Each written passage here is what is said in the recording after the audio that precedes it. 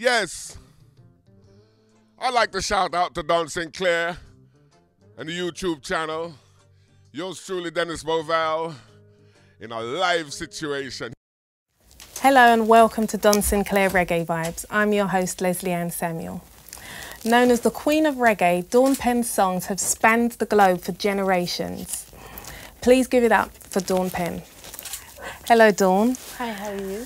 I'm very well, thank you. Thanks for coming in today. Thanks for having me. So what age did you get into music? I grew up in a musical family. My dad played some instruments and we had a piano in the house and violin. I think it's about... I started to play big fiddle with the piano around, say, 5 or 6 years old. Okay. Because it was already there in my face.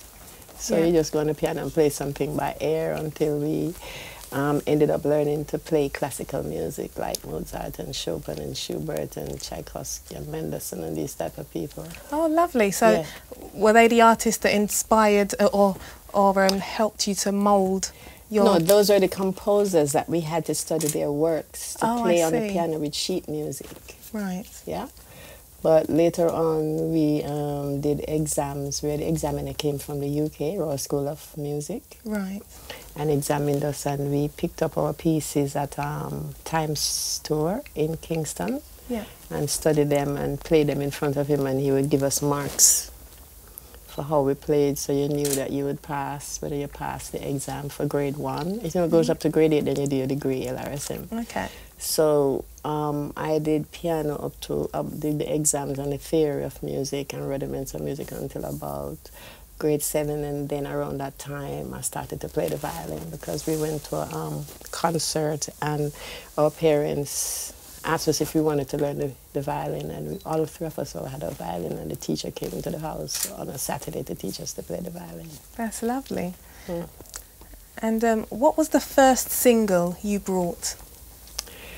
That one it happened in such a quirky way. I used to play the piano at Beverly's in their studio where all the people used to go and rehearse, and in between creating songs I ended up playing a song called When I'm Gonna Be Free, and about 10 years roughly ago I found out it was a record selling on eBay on auction for £1,761. Wow. To be honest, Yeah. that's when I knew that was a record. Yeah. But around 1967 was when I officially did my first recording for Prince Buster, and I also did You Don't Love Me No No No for Coxsone. That was a huge selling track. Yeah. Talk to us about what actually inspired you to write No No No. It's all about lost love, you know. We were living in a different time and age where people officially really did love people. It's not a game, and it's not whatever you call that word right now. Like some people's mentality, you have 25 and 26 ladies and whatever. It was like almost a one-to-one thing. It was all about lost love, but I went to studio one afternoon and with my friends and sang this song on Coxsone, said come back the next day to record it. That was this Sunday, and I came back the Monday, and Jackie Me Too, in his lifetime, he sat on the piano because I used to sit down beside him. Yeah. Because he played jazz, Jimmy Smith kind of music, so I like jazz a lot. So we worked out the chords and everything. In fact, in that recording, there's a mistake where the band was supposed to play and change the chords at a certain junction of the song, and they didn't. And I just went on because when you go in the studio at that time, there was nothing to sync in or fly you in or start from where you made a mistake. You had to start from the whole thing. So it just went on. Everything else was good except that particular error. But around 2001, he said to me when we were doing the 35-year anniversary, if I knew that I did the song twice, he went into his archives and found another version that I did in 1968. Oh, By wow. that time, I'd gone to sing for Prince Buster already. Yeah. We just follow friends and go to the studios and things. I mean, the actual lyrics to No, No, No, like you said, they're quite deep. Was that an experience that happened personally to you, or? That's what I'm trying to say Yeah. to you. It's a personal experience. So it's just like when it became a hit back from Studio One version and the remake with Steely and Clevie, that is a worldwide hit.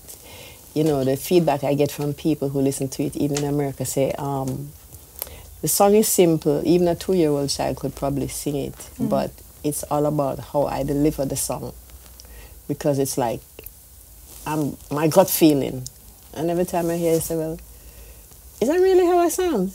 Yeah. You know? And one time I was in Jamaica, about 2 o'clock in the morning, and I heard some song across from where I live playing this song, and I couldn't believe that was really how it sounded, to be honest. Because I just know that, remember, we don't get a copy. Yes, yeah. We don't sign any paper. All we want to know is that our names is on the radio.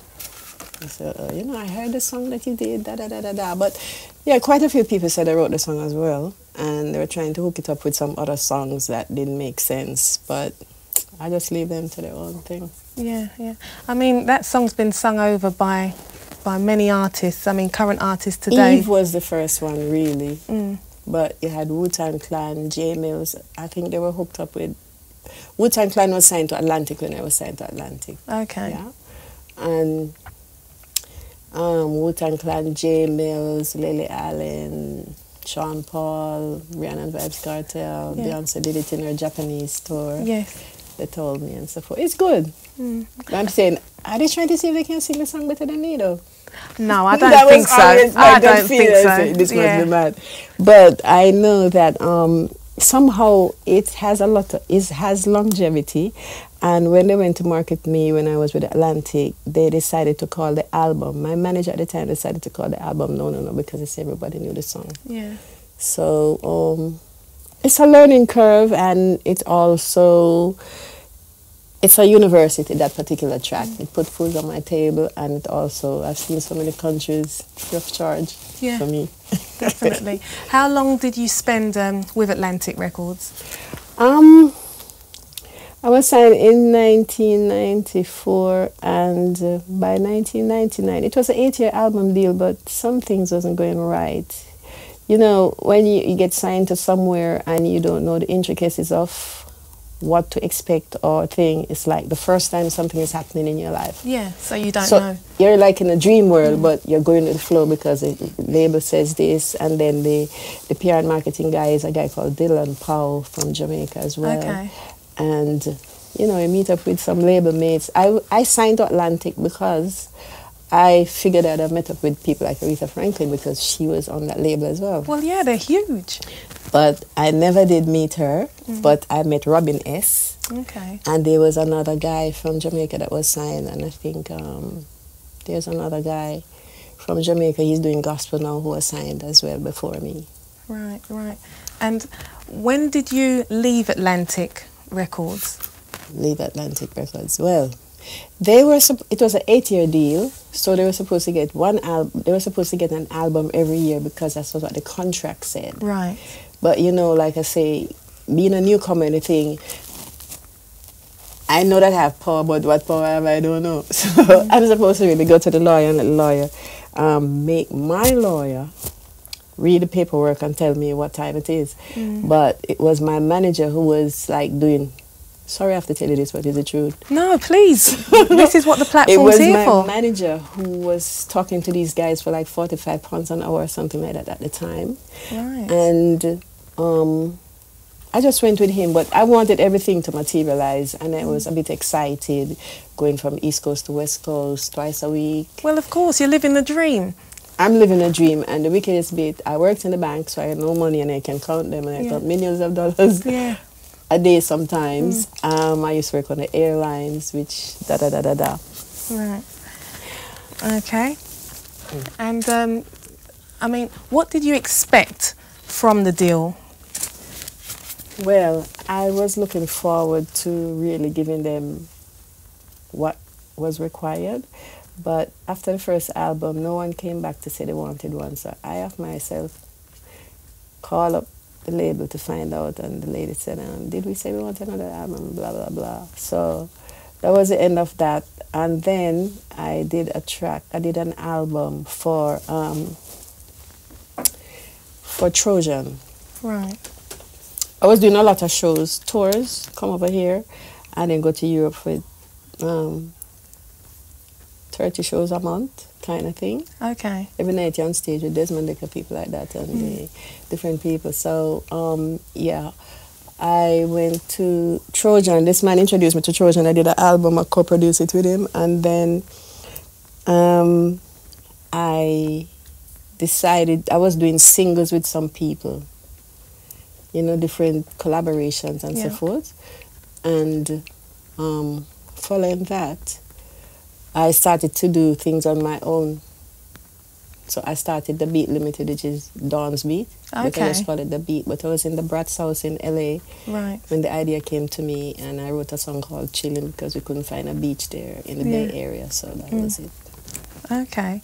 And if you could choose one artist to work with today, who would that be? Well, I met so many people at the BET Awards. Well, Miss Badu said she wanted to do something. India Ari said she wanted to do something. I was trying to work out something with Neo at the time when he did with the song with Pitbull. Charlie Wilson also. I still have a lot of faith in John Forte of the Fugees because he has a lot of energy. He's electric, he's electric. You go in the studio and in 15 minutes he can come out with a song. Okay. So that would be the ideal person that you would like to work with? He would be one of the ideal person. Yeah. My real people, to be honest, would be people like Mr. Mark Ronson or David Guetta or somebody like that. Right. And what else can we expect from you in the future? Well, I've started to really do my memoirs for my book. Okay. I have a website, dawnpenn.com. I also sell my products on it, like my T-shirts and my calendar. But my calendar is the financial year with England. Like it starts 1st April and ends in March. So one is going to come out the 1st of April 2016 for March 2017. Yeah. And of course I have my perfume as well, which I showcase in Dubai and Abu Dhabi. That's lovely. So you're quite busy bunny. Yeah, I have to be active. And where are you performing next? Do you have anything lined up? In France next month, and I think I have about 2 more shows in February, to be honest. I have 3 shows in February. Yeah. Where are you going to be performing in February? One is in Bordeaux in France. I don't have at my fingertips the other 2. Right. But I'd have to get my diary. Okay. Okay, so before your performances, do you ever get nervous? No, not really. It's a way of life. I mean, it's good to see people react. I know there was a time when I was doing a festival in Long Island, Long Beach, California, and a lady came up with a flag. And I don't know what that was, but I was like reading her vibe straight from the stage. So, you know, you just can't be distracted, and you have to stay focused and make sure everything is correct so that, you know, you don't forget your lyrics or something don't break you off track or you lose. Because some artists, they prepare themselves or they do something before they go on stage. Do you have anything that you do? No, I just maybe have a cup of tea and I say a prayer, that's it. That's nice, yeah. I say it before I reach the venue, though. So I already do what I'm supposed to do. Yeah. How do you handle mistakes during your performances? I just pretend that they happen. It just goes over your head. Yeah, I mean, I tried sometimes, you know, like you're doing something and, for example, you're doing a PA and you miss the point or whatever. You just continue or just break back or say, hold on, pull up, wheel and come again or something like that. Sometimes it's because the people rail up anyway, if they like the song. But other than that, it would be something like, Wheel and Come Again or something like that. If I'm singing with the band, for example, I shouldn't be giving this. But Come on, if give I'm us singing it, with the Dawn. band and something isn't right or I don't feel it at the time, I would just say Wheel and Come Again or All and Pull Up or And it gets the like crowd jumping though, doesn't yeah, it? yeah, but you know, also it can be what to call it now, adoration or whatever that word is for if they like the track that you're singing, the song you're singing and then you reel up, you just do it over. Well, that's Wheel what, or it's something. good Start to have from a the bit of top. hype. Yeah, I like that though. When I'm in a, when I'm in a concert and they kind of just wheel and pull up, I like that because it even gets your insides racing. You want more. If you it's know? something you like, Yeah. still. Describe a real situation that inspired you throughout your career thus far. That's a heavy question. What real situation inspired me now? Well, there was a time when Jamaica had the independence celebration, and I played on backup myself on the piano. And I came second, and you know, I just thought, but at the same time, there was this guy, Tyrone Evans of the Paragons, he's deceased, my God rest his soul, he said, don't call yourself Dawn Penn, call yourself Conor McGann, because that sounded more like a stage name. So I called myself Conor McGann for that exercise. Did it work for you? Well, I didn't bother with Conor McGann again. No. I used my real name. Yeah, why not? I like Dawn Penn. And if you could go back in time, what would you do differently, if anything?